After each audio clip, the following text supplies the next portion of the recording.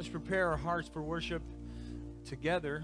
Hopefully we've been already worshiping today and through this previous week in our daily lives.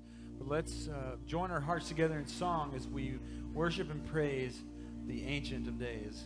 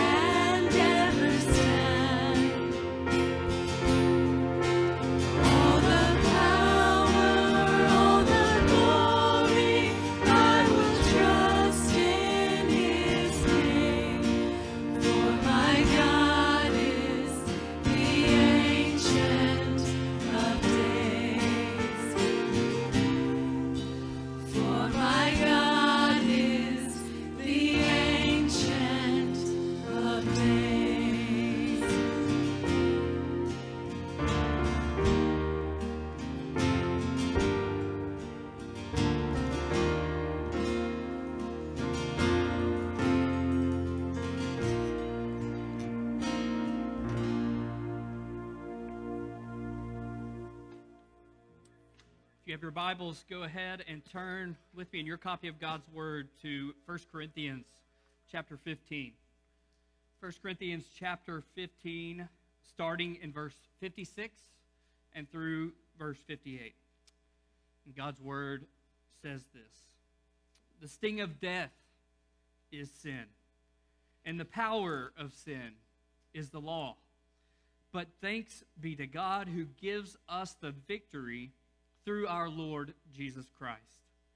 Therefore, my dear brothers and sisters, be steadfast, immovable, always excelling in the Lord's work, because you know that your labor in the Lord is not in vain." Let's pray together. Father, we, with all we are, give you thanks and praise you today, the God who gives our lives meaning.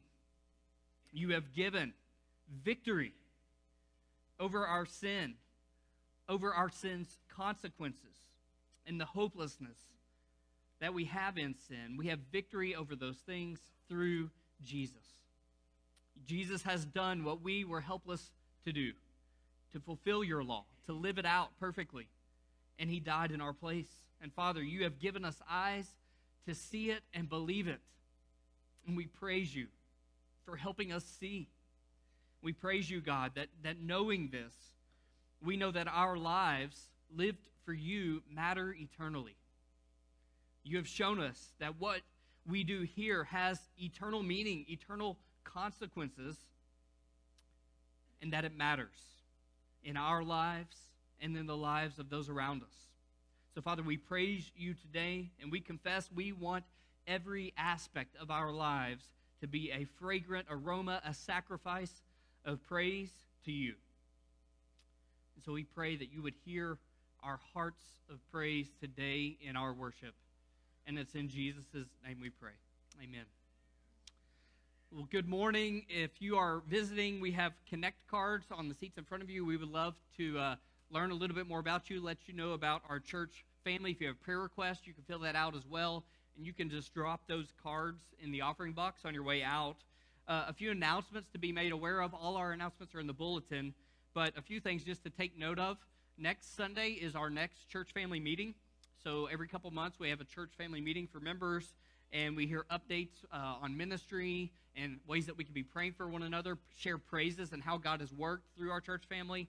And so we're going to be doing that next Sunday evening. And we're going to have a meal right after that meeting. And so it's going to be kind of a potluck-style meal. So the church will be providing meat.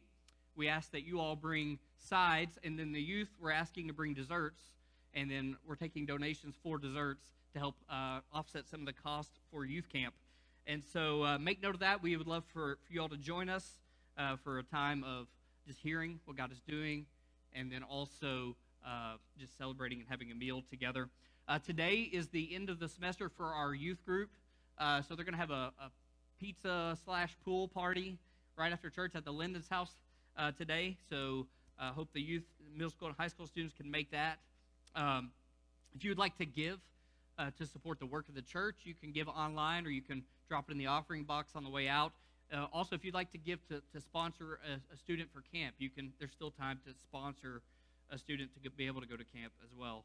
And check your bulletin for those announcements. But also want to mention we are going to be doing the Lord's Supper at the end of the service. So if you didn't pick up the elements when you came in, there should be some out in the foyer that you can pick up before we get to that time of the service. So let's stand and continue singing together.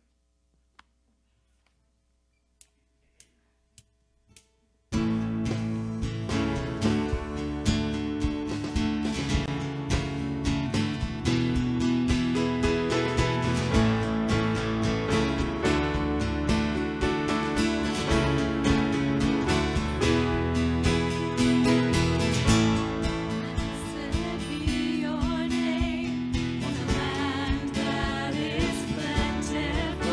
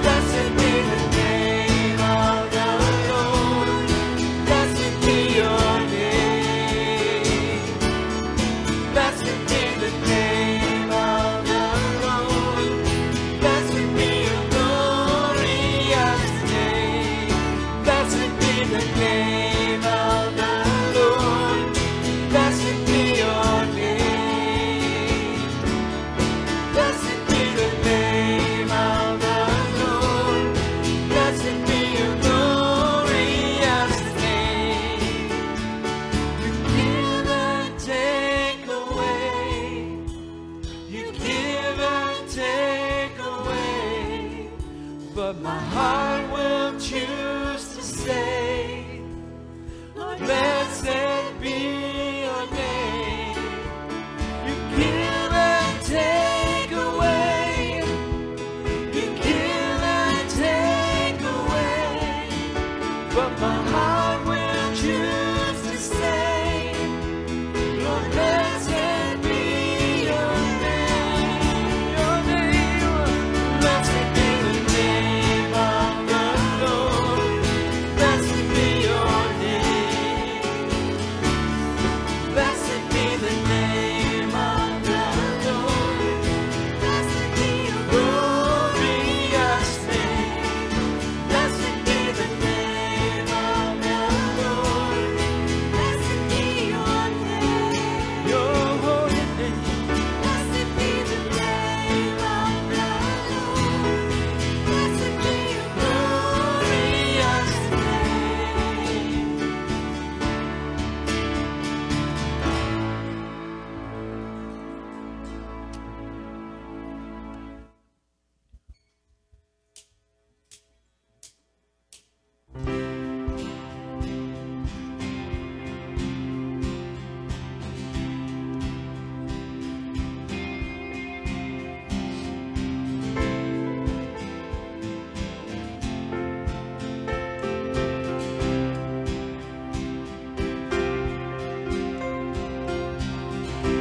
You paint the night. You count the stars and you call them by name. The skies proclaim, God, you reign. Yes. Your glory shines. You teach the sun which is spring and new day. Creation sings, God, you reign. Let's join creation, church. God, you reign. God, you reign. Forever and ever. God, you reign. You part the seas. You move the mountains with the words that you say. My song remains. God, you reign.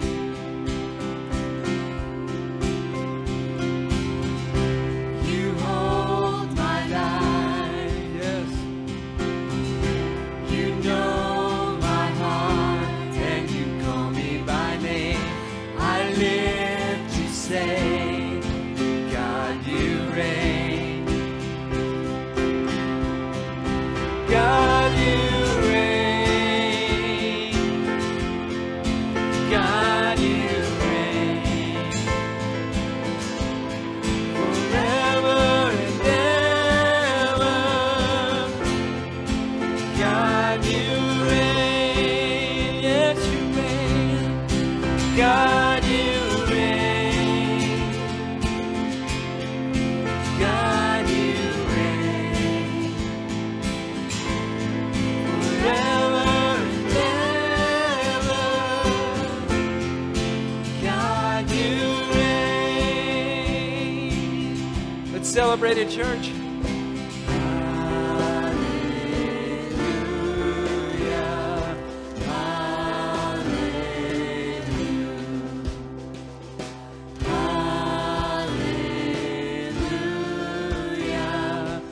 Hallelujah.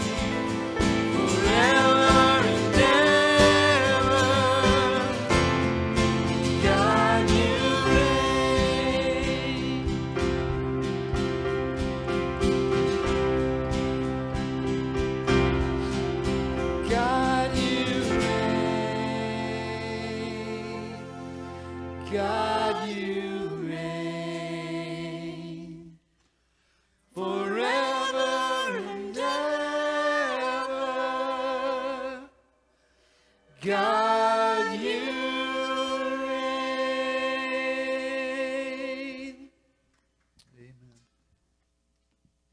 Open again your copy of God's Word to Colossians chapter 2. We'll be reading verses 23 and 24. Colossians 2, verses 23 and 24.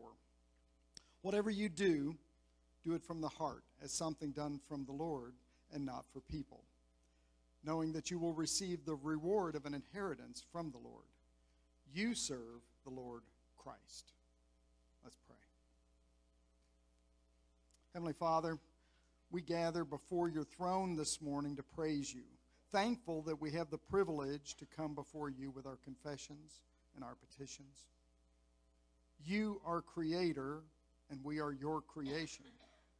You're timeless, and we're bound in time you created for us. You're all-knowing, and by comparison, we are dullards. You're righteous, and apart from a saving relationship with Christ, we're not. We confess your greatness and our smallness with our tongues, but in reality, too often we think too little of you and too much of ourselves. Our lives, our decisions, our actions, our desires, our affections are all plagued by our sinful nature. While you have called us to be your own for your glory and for our good, we're prone to seek glory for ourselves and hope you're good with it. You've told us what is best for us. You've given us your word written down in the Bible. You have sent your Son to die for us and to model righteousness for us. You have given us salvation and gathered us a safe harbor so that we might grow to be more like our Savior. We're surrounded by a society that believes we can declare anything to be true about ourselves, and others must be forced to celebrate. As Christians, we condemn that society, and then we do our own thing, make our own choices, live how we want, thumbing our noses at your ways.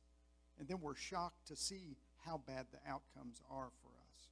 We're shocked when you discipline us. We're dismayed when others don't applaud our choices. We're disappointed when we aren't happy. At times, we even act like we're the center of the universe. And then you show us how short our lives are, how little will be remembered about us when we die, how little impact we have on the world when we make everything about ourselves. Forgive us, Father. Teach us your word through our gathering this morning, through the sermon, through our fellowship, through our giving, through our singing.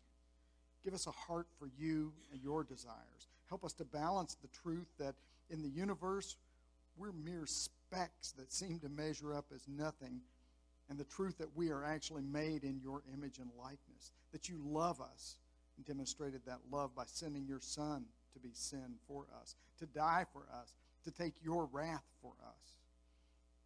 Give us a vision of your kingdom, a compassion for the lost, a desire to help everyone here to be more Christ-like, even before we leave this gathering this morning. We pray these things for the sake and in the name of Jesus. Amen. Amen. A new song for us here at Safe Harbor. Not a new song by any means, but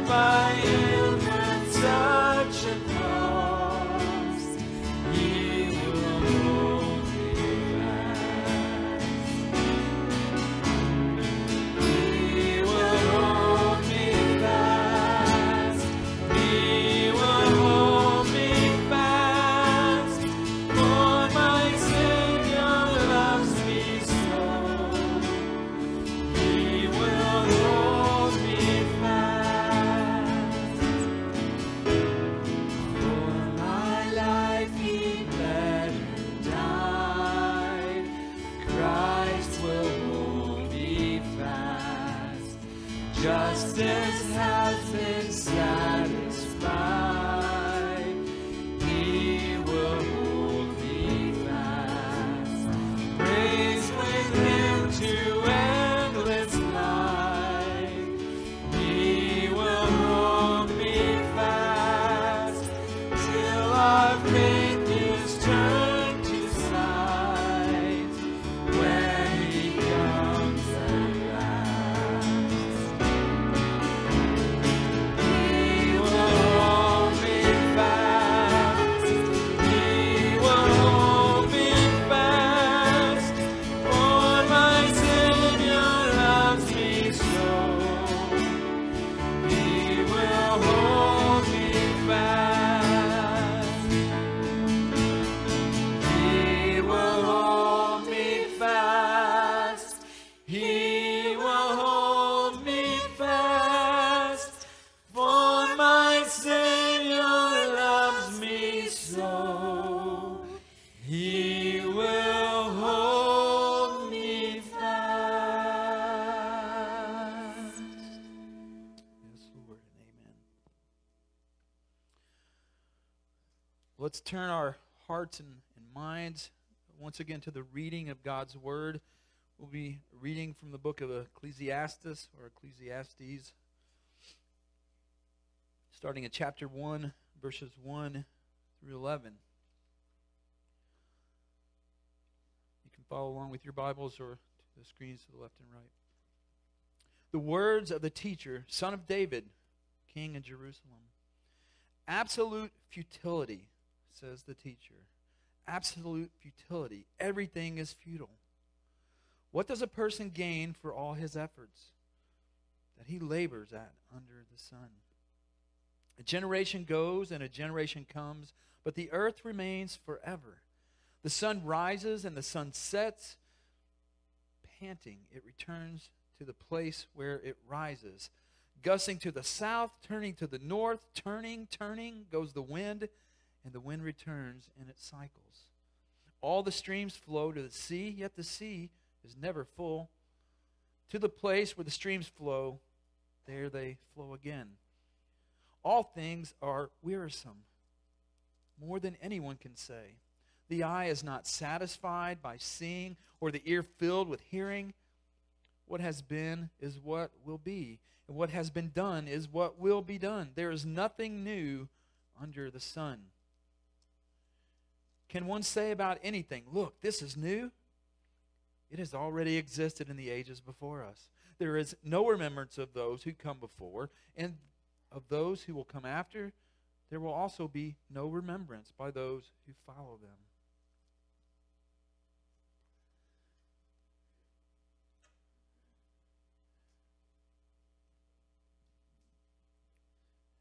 Heavenly Father, King of the universe, you are eternal. Lord Jesus Christ, Messiah, God with us, you are eternal. Your Holy Spirit is eternal, dwelling in us, your believers.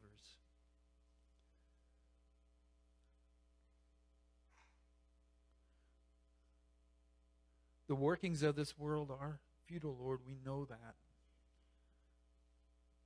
Those who have put our faith in you, Lord, help us to be reminded this morning that our hope is not in this futile world and these futile comings and goings.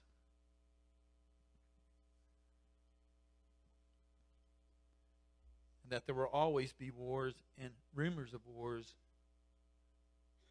as long as life continues in this earthly fashion. But Lord, help us to realize that our home is not here. Our residence is with you in heaven. I pray that, Holy Spirit, you gird up the folks here, the folks that will hear this word, hear your word preached. Help us to find our strength in you, for you're the only true strength, Lord. Lord, I lift up Pastor Andy as he brings a message from your word this morning. Pray you give him clarity of thought, anointing of your Holy Spirit to preach in power and in truth, I pray that our hearts would receive it well, and you would be glorified, and your church would be edified. We ask and pray all these things in the precious name of Jesus. And all God's people said, Amen. Would you please be seated? This time the kids can make their way downstairs to your classes and follow your teachers out the back door, or you're welcome to stay here as well. Leave your Bibles open to Ecclesiastes, and I'm looking forward to starting this book together today. It's an interesting book. It's a book that a lot of people don't read because they find it depressing or confusing, and yet it is God's Word and profitable when we really understand what God wants us to see in His Word. Most of you here today probably know who Tom Brady is. If you've watched football at all, Tom Brady is a Super Bowl winning quarterback, MVP. And it's estimated that in his career over the last 20 seasons, he's made over $235 million. He has a beautiful family, wife, kids. About 12 years ago, after winning multiple Super Bowls, he'd already experienced great success. He sat down for an interview with 60 Minutes. And in that interview, in spite of all his money and his achievements and his fame, he conveyed that he still felt empty. Here's what he said. A lot of times I think I get very frustrated. And there's times where I'm not the person that I want to be. I have 3 Super Bowl rings. A lot of people would say, hey, this is what it's all about. I reached my goal, my dream, my life, but I think there's got to be something more than this. 10 years later, just a couple years ago, Brady was asked the same question, and he had the same answer. When the interviewer asked Brady, he said, what's the answer to this longing for something more? And Brady said, I wish I knew. I wish I knew. And he still had the same answer just a couple years ago, after more success, more money. Now, I would guess that those of us in this room probably haven't accomplished athletically what he has accomplished. But we probably feel like we've made some progress in our life. We've done some pretty cool things, had some good experiences, or maybe you've just come a long way from where you started in life. But looking at our lives, we have to ask ourselves, is what I have done, is what I have seen, what I have accomplished, will it really mean that much in the end? There's a book in the Bible, the book of Ecclesiastes, that wrestles with that same question. Is there something more? Is there something more meaningful? Something more lasting? And really, deep down, that's a question every single one of us, every person wants to know. I mean, there are people all around us today. If we're Christians, we need to recognize there's people all around us in the world, in our workplaces, in our neighborhoods, that are asking that question. They're wondering, is there something more to life? In our passage today, first of all, it tells us that is a legitimate question to ask. Here we see in the Bible that question, a follower of God asking that question. And what he wants us to know is God has the answer we're looking for. Which brings us to the big truth of our passage today as we start the book of Ecclesiastes, and it's this: lasting fulfillment and meaning cannot be found in a merely human understanding of life. Lasting fulfillment and meaning cannot be found in a merely human understanding of life. So maybe you're at a point in your life, maybe you're in high school or college, thinking about what's ahead. You're wondering, what am I going to do with my life that's going to matter? Or maybe you're further along in life and you're looking back, what have I done that has mattered? And I don't want to just waste my life the rest of my time. The book of Ecclesiastes helps us think through these things. You know, verses 1 through 2 here in this passage that we just read really serve as an introduction to the whole book. of Ecclesiastes. Let me read those for us and just explain what the book's really all about. Verse 1, the words of the teacher, son of David, king in Jerusalem. Now, most people think Solomon is the writer of Ecclesiastes. There's a few people who think it could be another descendant after Solomon, but most people would say it's Solomon. If you know anything about Solomon, he was, after David, probably the greatest king in the nation of Israel.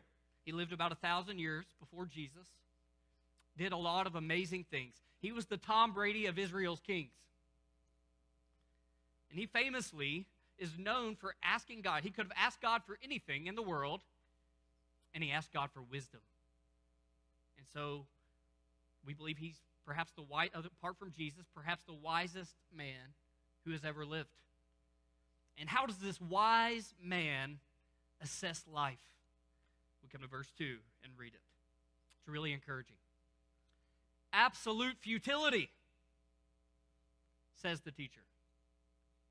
Absolute futility, everything is futile. Other translations translate this word vanity. Everything is vanity, or meaningless, or empty. The Hebrew word there is literally means a breath or a vapor. Everything's just a breath. I think there's an illustration I heard that captures this thought well. Think about a match. You strike a match, and you blow it out. What happens? What do you see? You see a puff of smoke, right, come out of the match. You can see that smoke. You can smell it. It's there. But then it goes away. It drifts away. And what happens if you try to grab that puff of smoke? It makes it go away faster. It's out of your reach.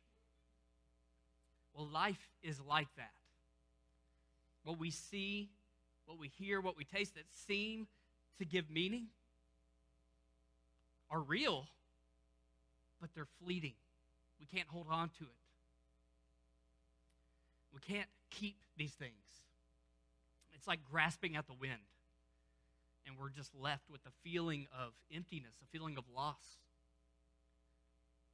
Even in the greatest joys, they don't last. And we find ourselves longing for that feeling again. At times, it can seem like in our life feels empty or meaningless.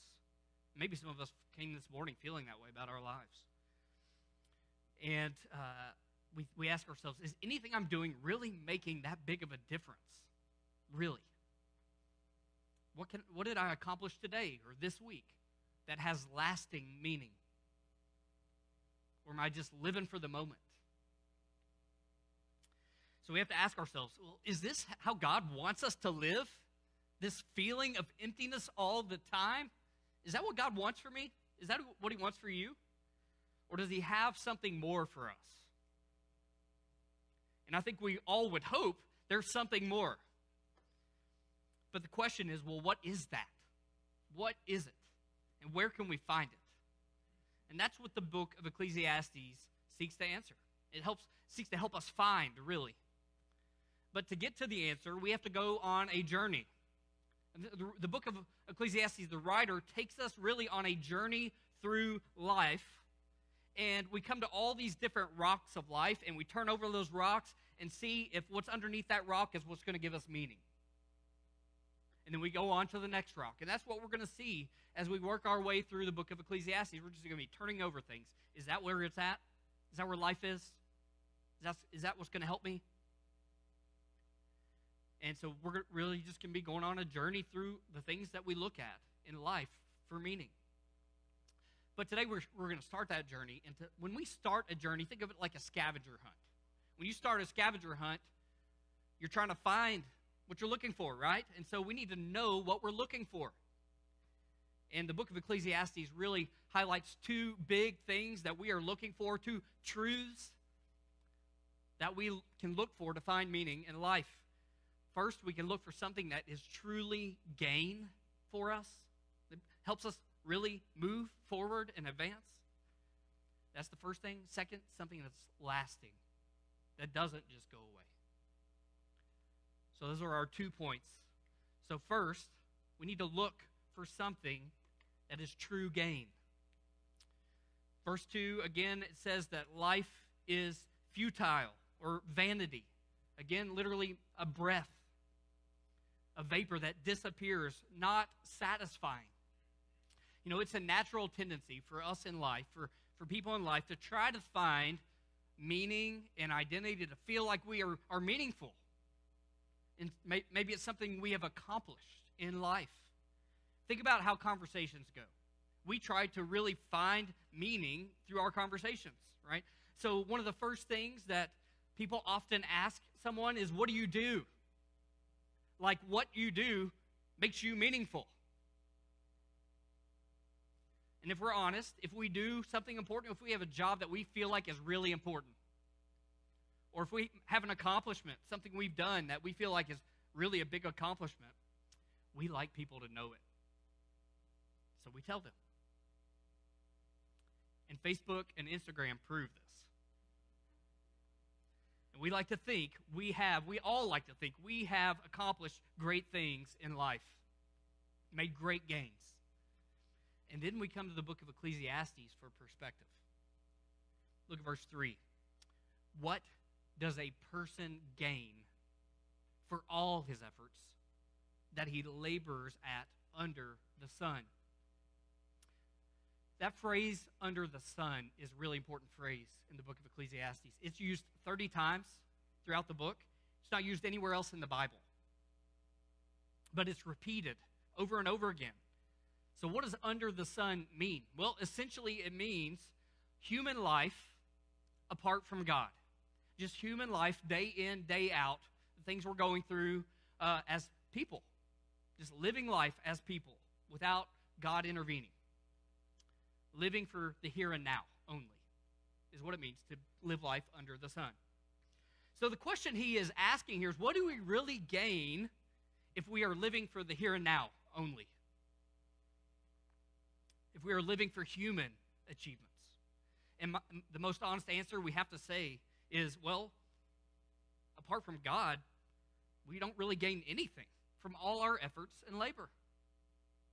We may get temporary enjoyment or satisfaction, but it doesn't last.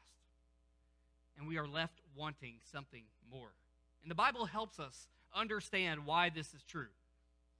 Genesis 3, if we go all the way back to the beginning of the Bible, tells us of the fall of man, where Adam and Eve disobeyed God and sin entered the world, and it resulted in a curse in life that made our work futile. Let me read verse 17 through 19. And God said to the man, because you listened to your wife and ate from the tree about which I commanded you, do not eat from it. The ground is cursed because of you. You will eat from it by means of painful labor all the days of your life. It will produce thorns and thistles for you, and you will eat the plants of the field. You will eat bread by the sweat of your brow until you return to the ground, since you were taken from it. For you are dust, and you will return to dust. The Bible tells us why right there. Life can be so frustrating. We see this.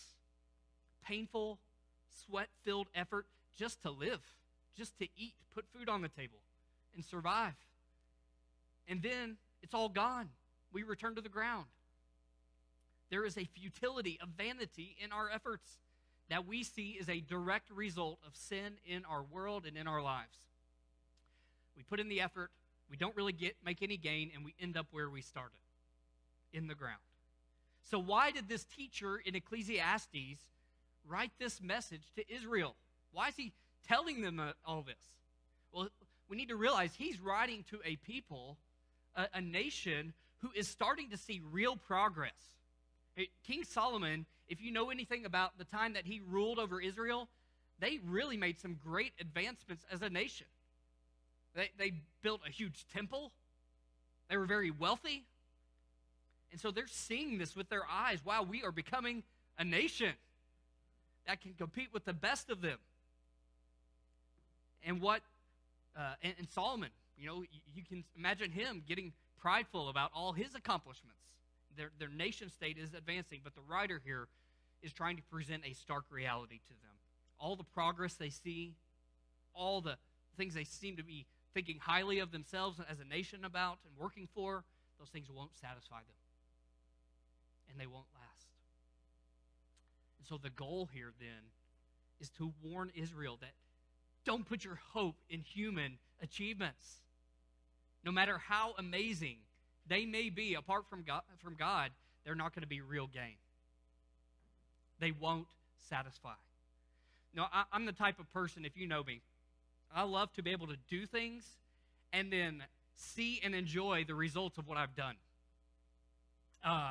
So I like to have a sense of reward for my hard work that I can enjoy and personally see. So this is why I enjoy landscaping, right? I can do some landscaping, see and enjoy the flowers and the mulch and that kind of stuff. Or this is why I enjoy gardening, right? I can plant a garden and enjoy the fruits of the garden. When I was an engineer, there was a satisfaction I had when I could go into UK Hospital and look and see there's an air conditioning unit I designed. Now, some of you are like, what are you talking about, right? But there was satisfaction. It works. What I designed works. And I get to enjoy it. And I'm not hot. But guess what? That HVAC system I designed, it's going to wear out. It's going to have to be replaced. That landscaping that I worked so hard on to get looking just right, it's going to have weeds. They're going to come up, and I'm going to have to pull them. And I'm going to sweat. That garden that I planted, it's going to last for a season. Then I'm going to have to pull it all up and plant it again.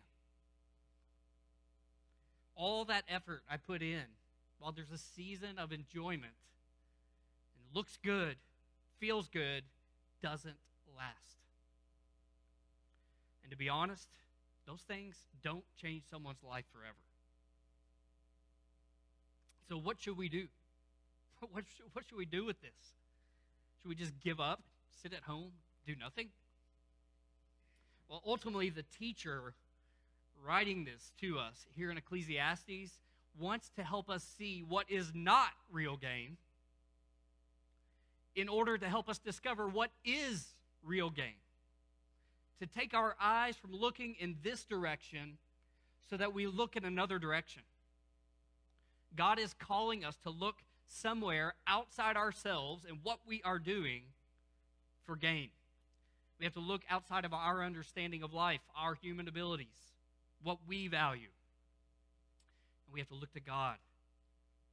And this requires patience. We see right here at the beginning of Ecclesiastes, this whole book, this writer is intending to train us, to teach us to wait on God to produce real gain in life. To trust Him to do it. And the Bible defines for us what true gain is. We're not left wondering. The Bible helps us see it. It's not a great invention. It's not a beautiful creation or anything we can do or say that magnifies our own importance. The Bible teaches us that the true gain we seek doesn't exist under the sun. But Paul specifically tells us what true gain is. Philippians 3, verses 7 through 8. But everything that was a gain to me, everything under the sun, everything that was a gain to me, I have considered a loss because of Christ. More than that, I also consider everything to be a loss in view of the surpassing value of knowing Christ Jesus, my Lord. Because of Him, I have suffered the loss of all things and consider them as dung so that I may gain Christ. What was Paul's idea of true gain? Christ. Knowing Christ as my Lord. Your longing for meaning, your longing for real gain exists. It's real. Because there is a place in your soul that can only be filled by knowing Christ and His presence in your life. Do you want to know what it means to be satisfied? to feel like you have truly gained what you've been missing. Here it is, Matthew 5:6. Jesus says this. Blessed are those who hunger and thirst. There it is, this longing, right, for meaning. This emptiness, hungering, thirsting for righteousness. For they will be filled. And recognize that futility, that feeling that you have of longing is actually a longing and a hunger and a thirst for righteousness. And Christ is our righteousness. And he will meet and satisfy and fill you where you can't be righteous and feel that emptiness yourself. The search for meaning starts with knowing the kind of gain you are looking for. But we also see we have to look for something that lasts. We need to know what kind of gain we're trying to make. We want to find something that lasts. Life, again, is vanity. It's a breath, a vapor. And a vapor, a breath, doesn't last. It just drifts off into the air. And this goes against our desire to do something that will be remembered. Right? We want to do something that makes a lasting difference, to be remembered forever because of who we are and what we've done. And the writer puts this into perspective as he compares our lives to the earth and to creation. Look at verse 4. A generation goes and a generation comes, but the earth remains forever. The sun rises and the sun sets. Panting, it hurries back to the place where it rises. Gusting to the south, turning to the north, turning, goes the wind, and the wind returns and it cycles. All the streams flow to the sea, yet the sea is never full. To the place where the streams flow, there they flow again. Do you see the picture here? The sun, the wind, the streams, the seas of the earth will all outlast our lives. And this is meant to cause us to consider the short length of your life and my life compared to the length of the earth, which continues on. Look at the sun as it shines. We can see the sun coming through the window. If you could look at the sun right now, imagine that's the same sun that Adam and Eve looked at. Or consider the Jordan River in Israel. That river has seen the likes of Moses. You can get in that today, right? You can get in the river. It's seen the likes of Moses and Joshua and David, John the Baptist. Jesus himself has been in that river. They're gone. The river's still there. The point is this.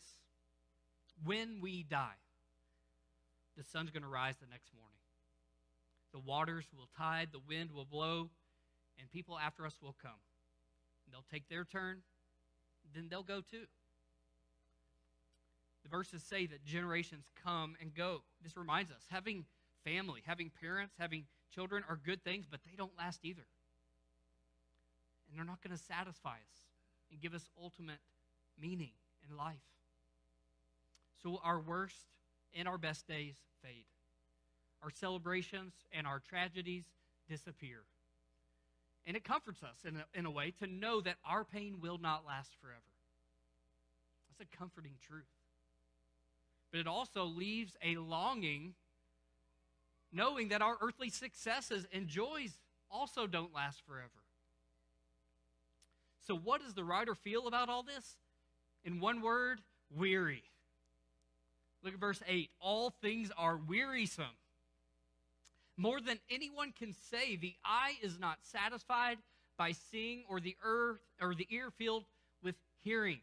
And some of you all today, I'm just weary with life. And the writer of Ecclesiastes says, me too. And we feel this. What we work for, the feelings of joy, they don't seem to last. And we become weary. And all this is old news. According to the teacher, the weariness is the same old story of every human being in every time and every place. Verse 9, what has been is what will be, and what has been done is what will be done. There is nothing new under the sun. can one say about anything? Look, this is new. It has already existed in the ages before us. There is no remembrance of those who came before and of those who will come after. There will also be no remembrance by those who follow them. Life just seems like one big treadmill. And then in verse 11, we are eventually forgotten. And we know that's going to be true, if we're really honest. How many of you today can even name all of your great-grandparents, much less tell me something about what they did? Human life, human experience, while it matters now, it doesn't last forever. So why does the writer seem to want to rain on our parade? Hey, I just want to go on with my life and have fun. About how short life is. Ultimately, God wants to help us see what is not lasting, to help us find what is lasting. And we hear a hint in this passage of where to look for something that lasts. The lasting nature of creation points us to a lasting creator. And if there's a creator who is lasting, who is eternal, then maybe he has something for us, his creation, to know and live for that is lasting. Something worth remembering. Something worth pouring out our lives for real meaning. And this lasting life comes with Jesus. God does do something new. God does something new that has never happened before. And what is this new thing? Jesus, the eternal Son of God, leaves heaven and enters this world. Something no human can do. Jesus comes and he promises through his life and death and resurrection to make all things new. A new creation that lasts forever. That's new. And he brings truth that's new and life that's new. And he says this about the truth he brings. John 8, 31 through 32. If you continue in my word, you are truly my disciples, and you will know the truth, and the truth will set you free.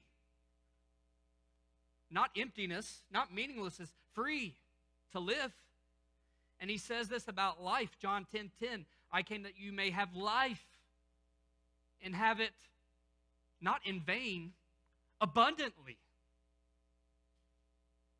Jesus came and offers something completely new, a new birth that brings you into a new kingdom, the kingdom of God, and he conquers death. That's new. No human can conquer death. So his kingdom, this life that he invites you to, is the only thing that lasts. If you want to invest your life in something that lasts, it's his kingdom. It's his work. He defeated death. He rose from the dead to prove that his life lasts. It's eternal. His work lasts.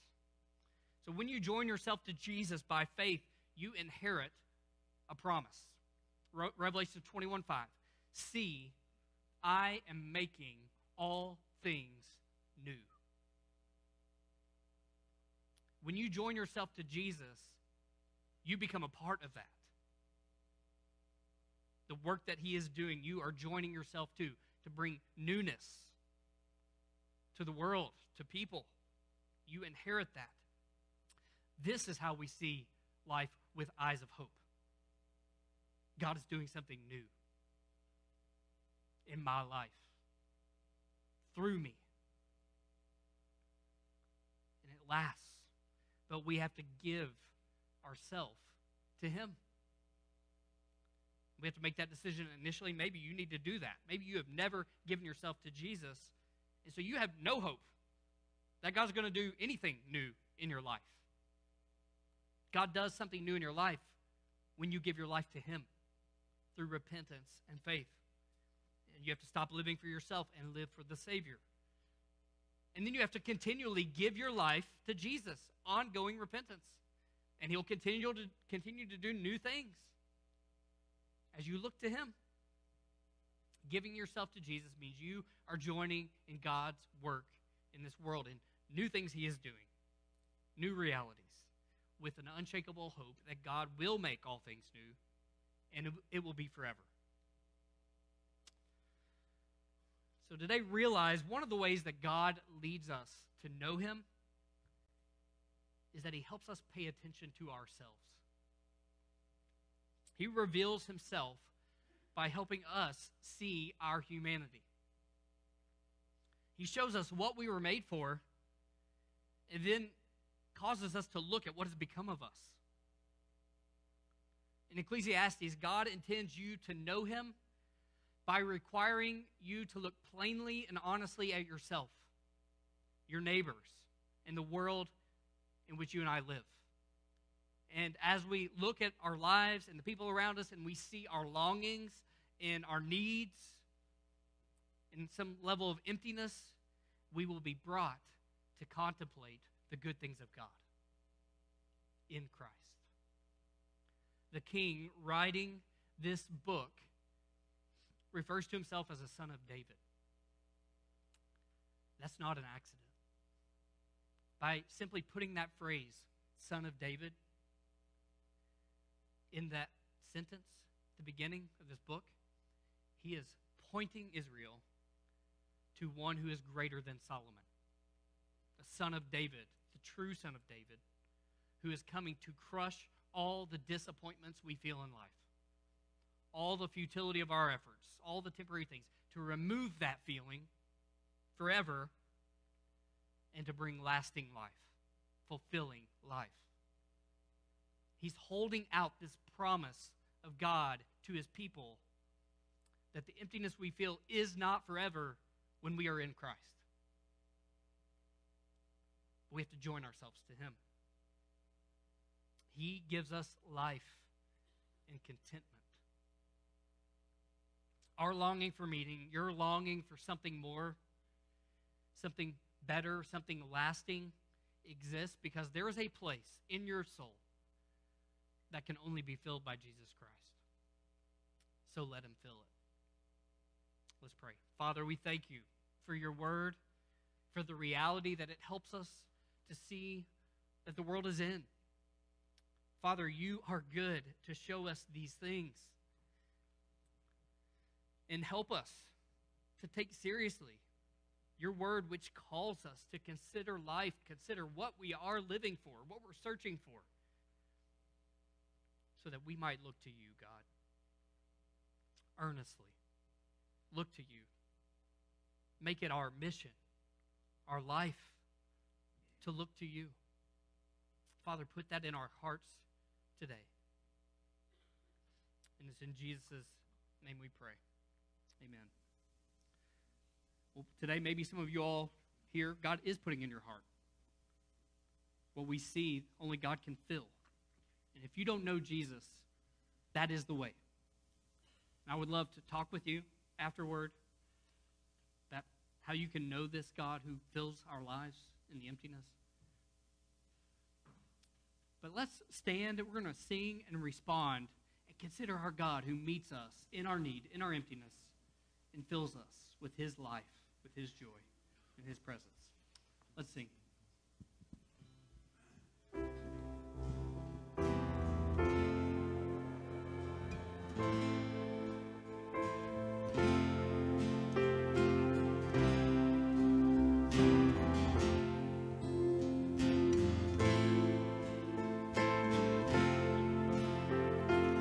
Great is thy faithfulness, O God, my Father.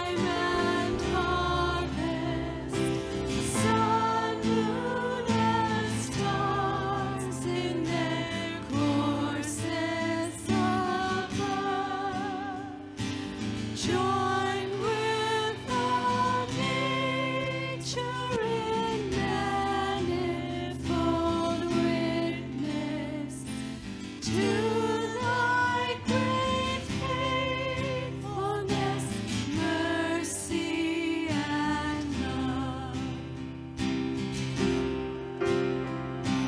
Great is thy faithfulness. Great is thy faithfulness. Morning by morning, new mercies I see. All I have needed, thy hand hath provided. Great is thy faithfulness, Lord, unto me.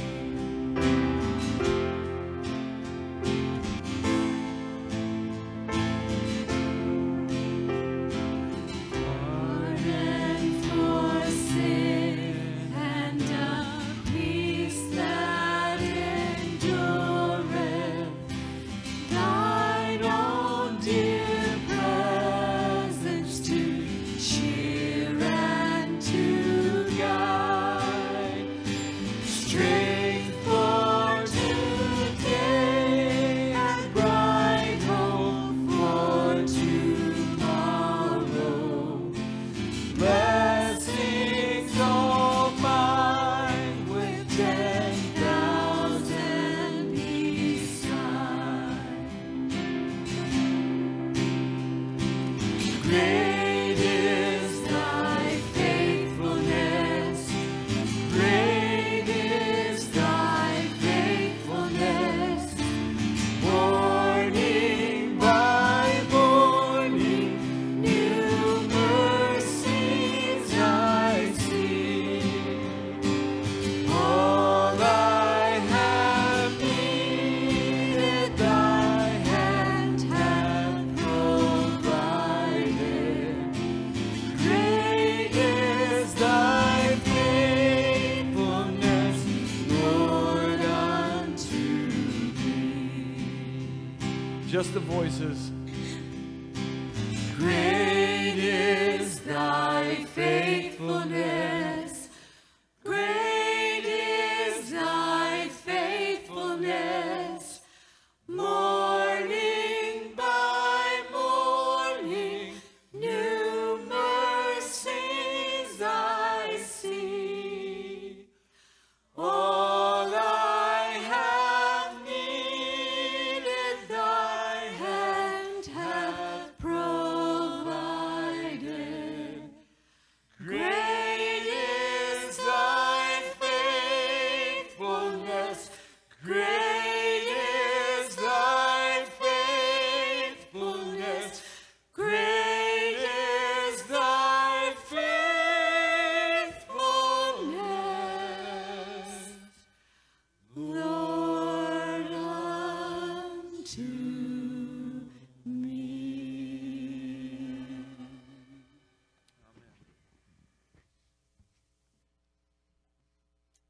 You may be seated as we continue worshiping our great and faithful God. We're going to take a moment to observe the Lord's Supper together. You know, as Christians, God calls us, commands us to live lives mindful of the cross and his resurrection and what Christ has accomplished on our behalf for our sins so that we might be forgiven and we might live. So as we prepare to take the Lord's Supper, we want to remember the symbolism of the cup and the bread. The bread represents the body of Christ, which is broken for us. How Christ bore our punishment, took God's wrath that was intended for us on himself in our sin so that we might be declared righteous and innocent. The cup, the blood of Christ, which symbolizes his purchase of our forgiveness, the covenant that God joins himself to us as forgiven sinners through the blood of Christ. God has brought you, if you are a follower of Jesus, into fellowship with him through what Christ has done. And Paul tells us in 1 Corinthians that as we take the Lord's Supper together, we proclaim the Lord's death. We celebrate what God has done until he returns. And we're proclaiming the gospel, the good news that Jesus saves, Jesus forgives as we eat and as we drink. And so we want to prepare ourselves. Do I believe that? Do I believe I need forgiveness? Do I believe that Christ does it on the cross, and he's the only way that we can be forgiven? When Paul says in 1 Corinthians 11, whenever eating the bread and drinking the cup of the Lord, we should examine ourselves. So examine yourself today. Are you in the faith, first of all? The Lord's Supper is for Christians, people who believe Jesus did these things for us. And we are living for him as our Lord, repenting of sin, following him. Lord's Supper is a time to examine our hearts. In what ways are we disobeying God that we need to confess?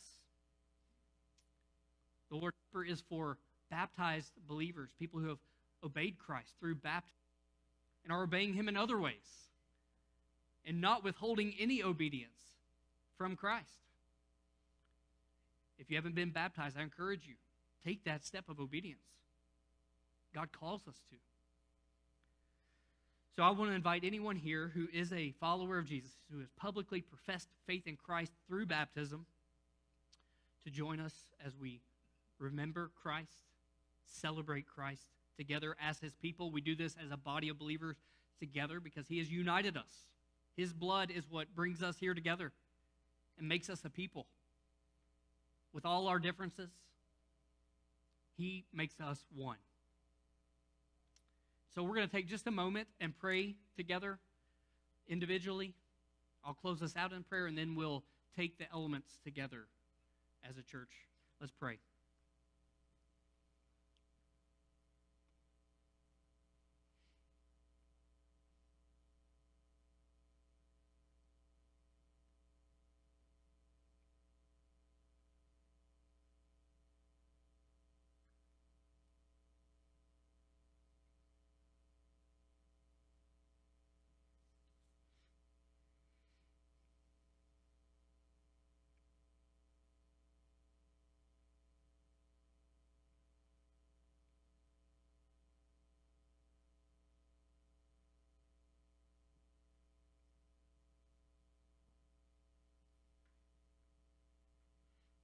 Father, we humbly come before you, thankful that you have not left us in our sins, not left us to the consequences of our sins forever, but you have sent your Son for our forgiveness and our life. We praise you. You are a God who loves us this deeply. Lord, put it in our hearts to love you,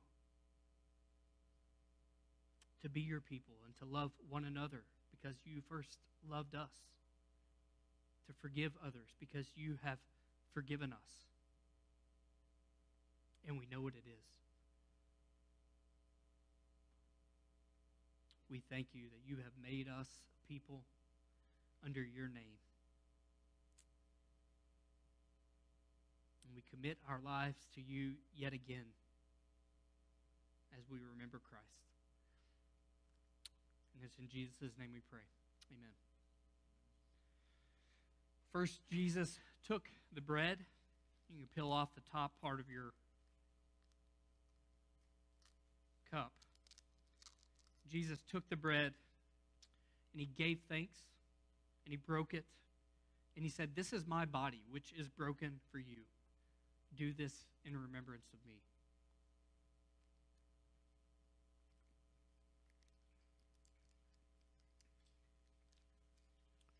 And in the same way, Jesus took the cup and said, "This cup is the new covenant in my blood. Do this as often as you drink it in remembrance of me."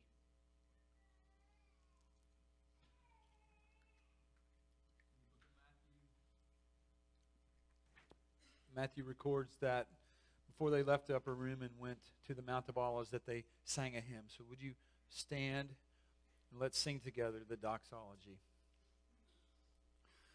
Praise God from whom all blessings flow.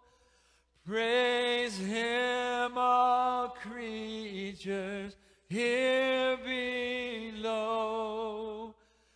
Praise Him above, ye heavenly host. Praise Father, Son, and Holy Ghost. Now, may the grace of the Lord Jesus Christ and the love of God and the fellowship of the Holy Spirit be with you all. Have a great rest of your day.